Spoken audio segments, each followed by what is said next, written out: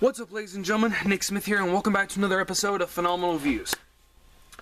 As you know, I have reviewed all the Jaws films. Jaws 1, such a great movie, a masterpiece in cinema.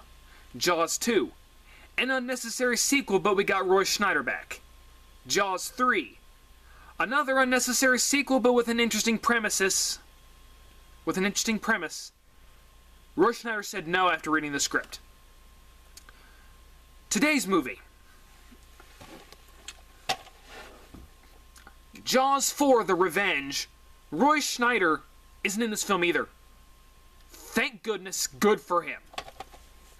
Jaws 4: The Revenge. This time, it's personal. This is one of the stupidest ideas I have ever watched, ladies and gentlemen. And I have watched a lot of stupid crap on this show. This is one of those unnecessary, horrible sequels. But here's the thing.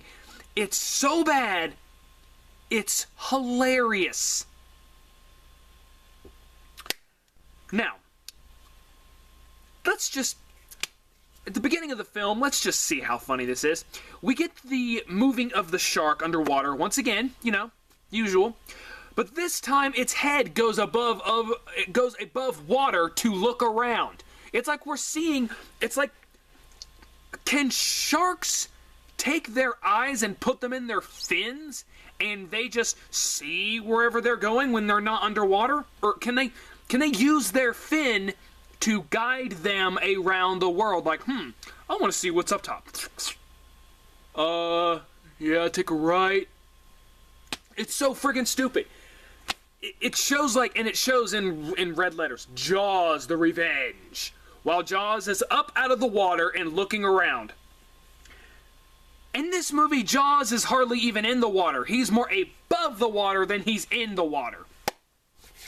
Now, another problem with this movie is this movie takes place during Christmas time,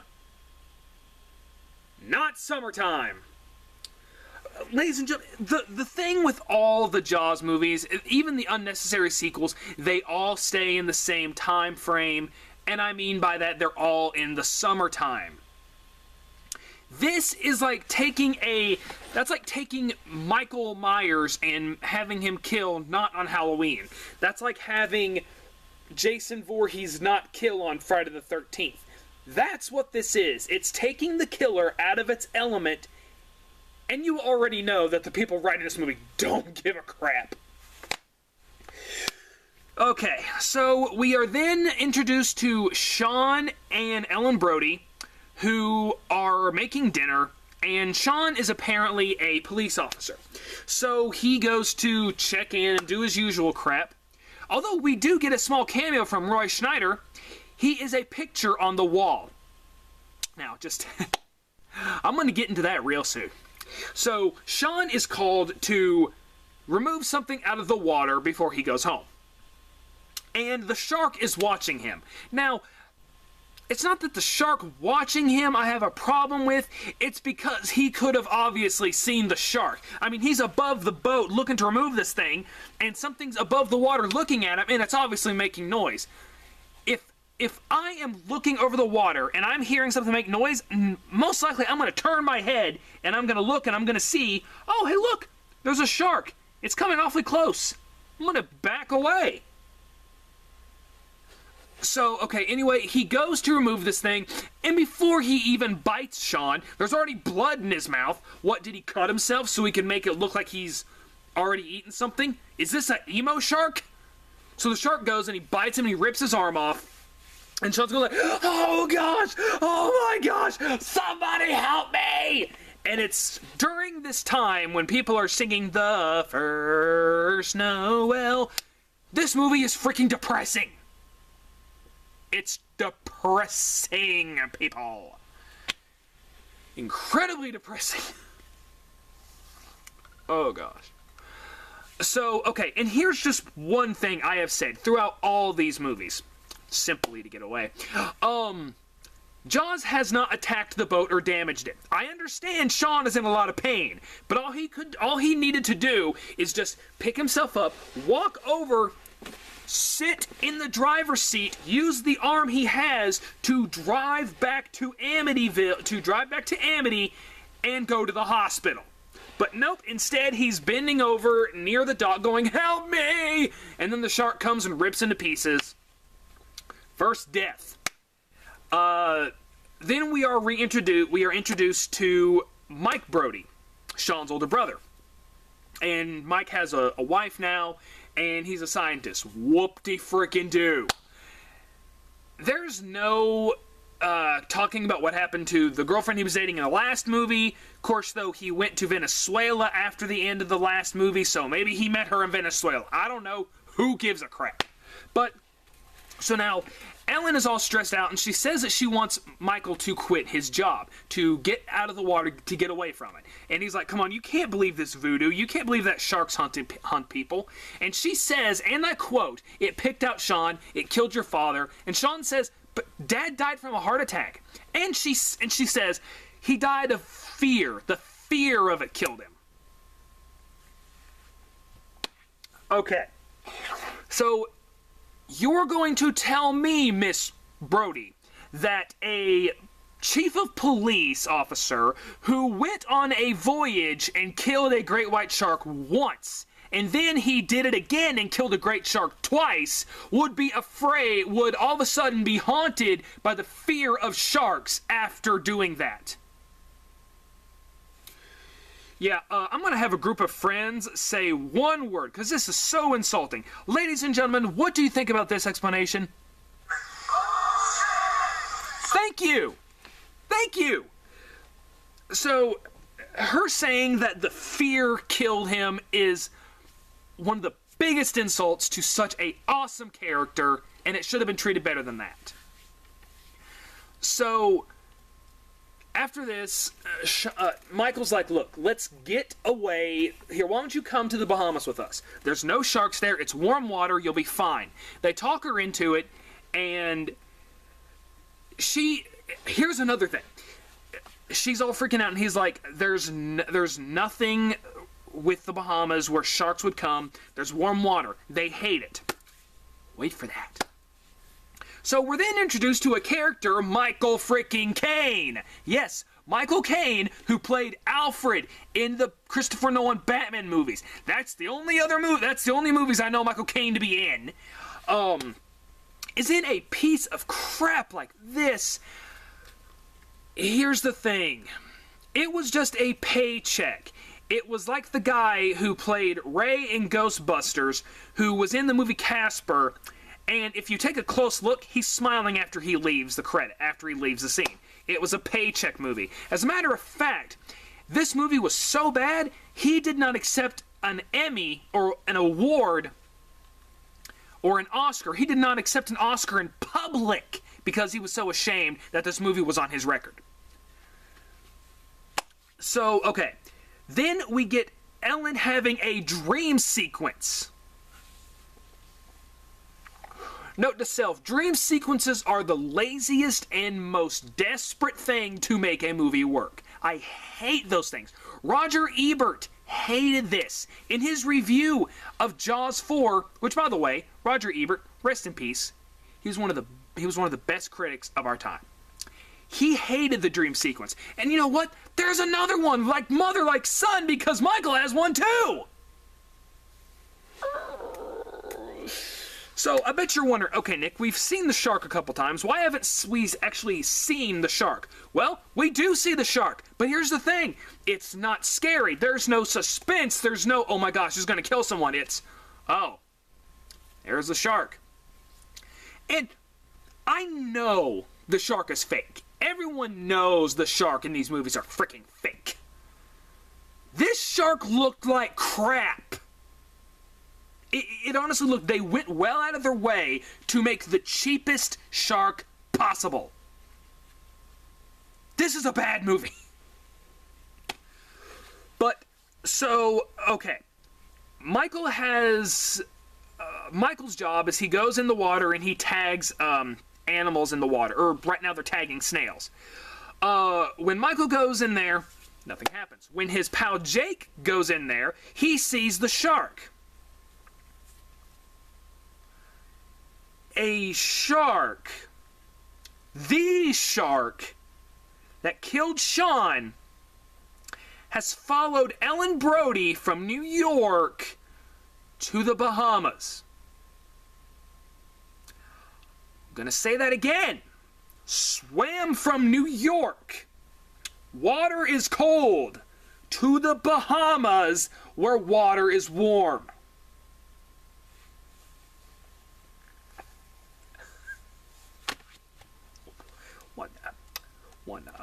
Now, does anyone think that a shark would ever do this? Wrong, wrong, wrong, wrong. Wrong, wrong, wrong, wrong. You're wrong, you're wrong, you're wrong. Thank you, Dr. Cox from Scrubs. Sharks love the cold water. They don't like warm water, you freaking retards!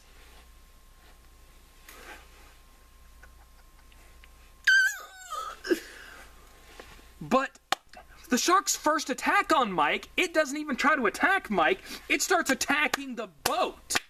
And this guy who's with him, he just looks at the shark and he's like, oh my gosh. Like he's freaking annoyed, he's just like, dang it, I just waxed that the other day. So now Jake's all like, okay, now we got an animal we can actually research. So he wants to track the animal with a device that I'm sure is only made in the world of movies that doesn't exist. It's a tracker that they plug into the shark and it will record its heartbeat, and they have a machine that will tell when the shark is close or not. So this is a recurring thing throughout the movie. They're looking for the shark, and it actually comes back to bite them in the butt. So Mike is in the water one day and the shark comes after him. And it scares him so much that he has the nightmare, another dream sequence. And they keep doing this thing where they are building a psychic connection between Ellie and the frickin' shark. Was she part of an X-Men conference and she was just a mutant nobody wanted? What was like this? Alright, let's see. Who can we have here for the X-Men? Cyclops, I like you. Wolverine, you're awesome. Jean, you're hot. Now, Wolverine can heal. Jean is a awesome psychic, like myself. We have Gambit, who can throw stuff. We have Rogue, we have Beast. Now, do I stop the group here? Ah, yes, lady, what can you do? I have a psychic connection with sharks. Yep, let's go. She's the X-Men nobody wanted. She's like Jubilee from the X-Men cartoon. Nobody wants her. Oh my gosh. And this movie has some of the dumbest dialogue I have ever heard in my life. There is a scene where Michael's wife is upset because she knows something's bugging him. She's a welder, by the way. I figured that I should throw that in there. She is a welder, and he says to her, and I quote, I've always wanted to make love to an angry welder. I've dreamed of nothing else since I was a small boy.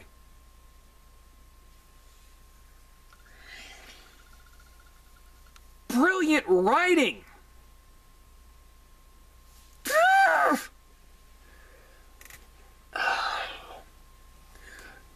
So they're pushing this relationship between Michael Caine and Ellen, and how he's basically trying to get her to be like, look, the shark isn't coming. These things will go away. I've been where you've been. Oh, and how about this? He's a pilot that lets people who don't know how to fly a plane fly the plane. He takes Ellen in the plane and he's like, she's like, what are you doing? Fly the plane. But I don't know how to. Well, we're going to be swimming if you don't learn how to in a couple minutes. This movie is so depressing and boring. So, okay. So, I'm going to start wrapping this up as fast as I possibly can. So, Mike's wife does a presentation of her newest sculpture or whatever, while her granddaughter, Thea, goes on this banana boat. And, Jaws is actually starting to try to get his revenge. It's about freaking time. But here's the thing. He doesn't go after her granddaughter. He goes after some random blonde. I mean, was he like, duh, oh, I see the granddaughter. Oh, blondes, I love blondes. Ah. What, was that what it was? And I honestly feel like this. This shark family is obviously from a shark mafia. Maybe it's the real-life version of those sharks from that movie that Will Smith was in about fish and how he killed a... They called him the Shark Slayer, something like that, I don't know. Was he the one shark nobody cared about and he was called the retarded shark of that group? So was he the only one left and he has no idea what he's doing? I'm gonna go with that. Because this movie is like my patience that was gone as soon as I started watching this movie. I had it, and then as soon as I put it in the DVD player, bam! Home run, and it's gone. Just like my patience is now. So after the shark attacks Thea, Ellen Brody has enough, and she goes and she steals Mike and Jake's boat. And it's this epic battle, and she's like, come and get me, you stupid fish. While Mike and Jake go to get Michael Caine, and he decides it's a brilliant idea to fly the plane into the water. Well, they had no other place to land, so I guess that's all I could do. However, this movie might just be watchable for this one line. Mike and Jake jump out of the plane to swim to the boat, and he's like, ah, you passengers, you're all the same. The shark comes up, and he looks at it and goes, ah, crap. That is honestly one of the funniest parts of this movie. That might be the only reason to watch it. So they decide to get this idea that if they're going to kill it, they're going to do some other science crap that I'm pretty sure can't happen. They do something to this flashlight. They throw it in the shark's mouth. Jake falls in the shark's mouth. I guess that was part of his plan. And you know, it also looks like he would be pretty dead. So Mike decides to hit this thing, and it shocks him. But you know what else it does? It makes the shark roar like a lion. I'm not kidding. I'm pretty sure it was the lion from a scene from Tom and Jerry. Sharks don't have vocal cords.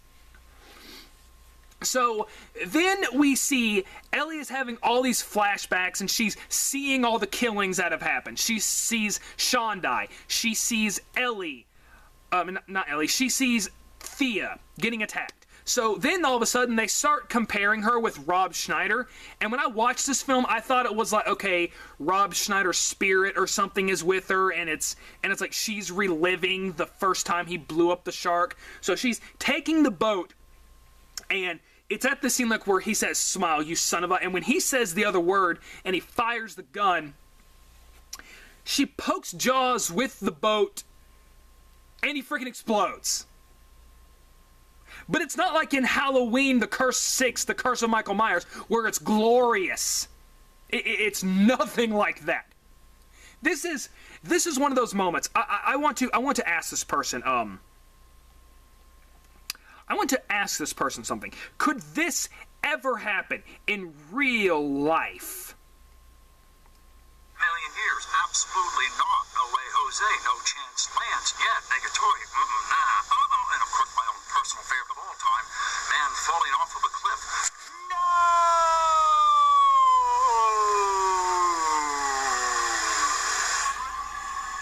Thank you. So the shark explodes, and this is actually the ending to Jaws, the video game that was made by LGN, which that game's a piece of crap. They made a TV ending, like where they actually poke the shark and he falls. But they decided they were going to be so cheap, they rehashed the destruction of the shark ending from the first movie with Jaws sinking to the bottom of the frickin' ocean, and somehow Jake's still alive. And everyone say it with me, bull frickin' crap! But yes, ladies and gentlemen, somehow they get back to the island, somehow Ellie gets on another plane and goes back to Amity, where we never hear from her again. Guys, put in the comments below, what did you think about Jaws: The Revenge? Did you think it's funny or a failure? I personally think it's a failure. I want to know what you think. Guys, have a good day.